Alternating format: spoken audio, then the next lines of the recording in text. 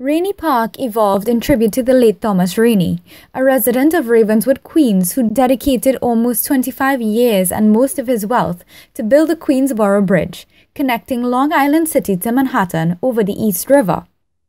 In 1871, this expanse was proposed to be the Queen's anchor for the Blackwell Island Bridge. Rainey Park, in previous years, was one of the largest parks within the confines of Ravenswood, located in an area of exclusivity with open plots of land along Vernon Boulevard. Industrialization in this area commenced as far back as 1870 and since then has served as an urban green zone in a growing skyline of factories and industries that have populated the area. In recent times, however, the area has seen a number of new development projects, specifically the construction of apartments and condominiums. The area overlooks the East River and Roosevelt Island, and because of this aesthetic value, it has become popular for recreation, hosting events, screening of movies and live theater. There are physical, biological, and human components of Rainey Park. The biological components are diverse, with tree species such as red maple, green ash, Callery pear, little leaf linden, and London planet tree scattered throughout the park. These trees were planted by the Urban Forestry Division of New York City. There's a variety of commonly found grasses, microorganisms, and small mammals observed as well.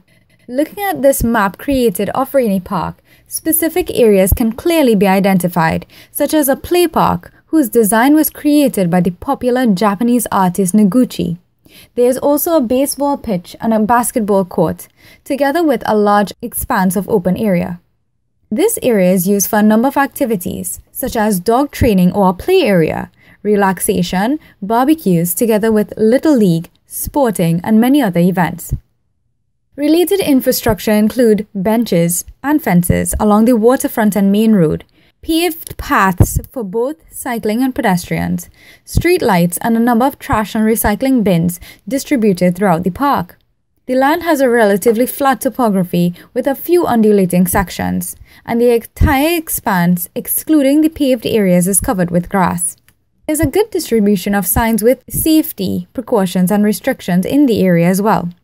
There are also bathroom facilities and a maintenance or service room. After conducting a few interviews within the area, it was observed that 99% of the individuals were unaware of Thomas Rainey and the history of the park. As a result, New York City Parks is trying their best to change that by erecting signs all over the park that explains the history that lies behind the name. The park's historical science program was first thought of by City Parks Commissioner Henry Stern back in 1989. Since that time, there has been growing concerns that anthropogenic influences may negatively impact the area. It was observed that in order for the park to maintain its functionality as a green zone within a sea of industries, it is critical for this space to be monitored consistently to ensure sustainability. Therefore, scoping and site characterization should be some of the first baseline assessments that are conducted frequently to assess the level and severity of impacts occurring here. Upon visiting the site, there were a few human subsystems that stood out and can be directly related to the overall health of the park. From the flowchart seen here, 3 broad headings were created and are as follows: maintenance, alteration, and construction, proximity to urban area, and park usage.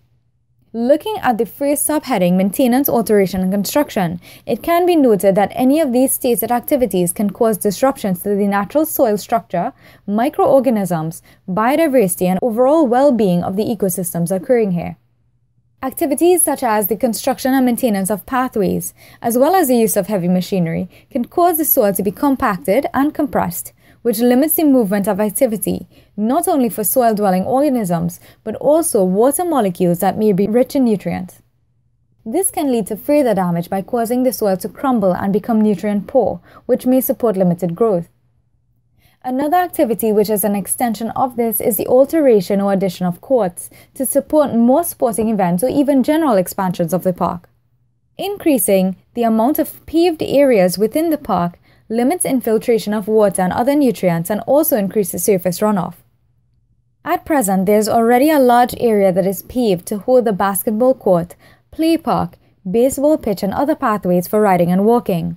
In order for the integrity of this green zone to be ensured, no additional areas should be paved. Although, in one of the interviews conducted, there was a suggestion to have an allocated area for barbecuing since this activity is one of the restrictions of the park. The second subheading is the proximity to the industrial area. This is where most of the direct and indirect major negative influences occur.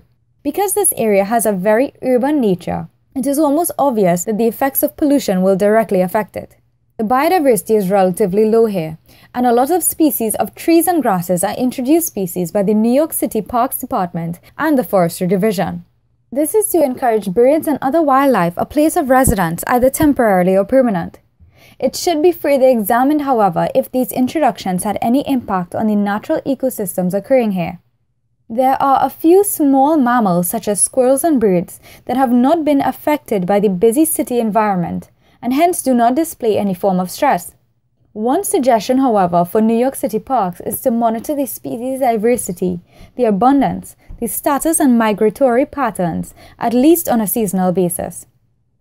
Pollution can be categorized into air, noise, water, and solid waste. The vicinity of the park includes an array of construction and industrial-type factories and buildings. Therefore, a lot of emissions will be released into the atmosphere. It is also located to the city area of Manhattan and Roosevelt Island, which both have smog clouds over them that are even visible during the day. This is most likely caused by the heavy amount of traffic and vehicles on the road in the area. Both contributions have impacts on various cycles, such as the hydrological cycle, the nitrogen and carbon cycle, where the molecules from the emissions can be incorporated into the water molecules, eventually condensing and creating disruptions at every point of the cycle. Noise pollution has many sources. Firstly, because this is a park which hosts a number of events, as well as its use for recreation, there will be a lot of noise coming from either music or general excitement from activities or events. This area is also located on the outskirts of the city and in itself is an industrial area. Hence, noise is generated through heavy traffic and activities. An example of such activity is the construction. The last form of direct pollution is through water. There is an auto body shop at one side of the park as well as a wholesale supermarket on the other side. There is evidence that both of these institutions, together with other industries bordering the river, have dumped chemicals and solid waste into the river. In an interview conducted with a retired employee from Con Edison, a company that provides electrical gas and steam to New York and Westchester, stated that after testing the water in the East River, high levels of PCBs and oils were found. There is also visible evidence of solid waste being dumped, such as trolley carts from the neighboring supermarket, as seen in the picture here. According to a nearby deli owner who frequently visits the park, there is also significant amounts of litter, especially after large events. This brings us to the last point on park usage.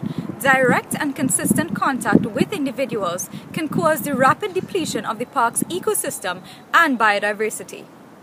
Hence, more awareness should be promoted on the impacts of littering, and more stringent rules and restrictions should be implemented to maintain the general aesthetics. In conclusion, the evaluation sought to examine the anthropogenic impacts on Rainey Park.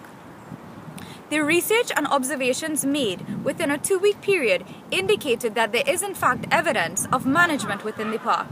In addition to this, there is need for greater stakeholder participation and education to conserve and protect one of the long-standing green spaces within Long Island City.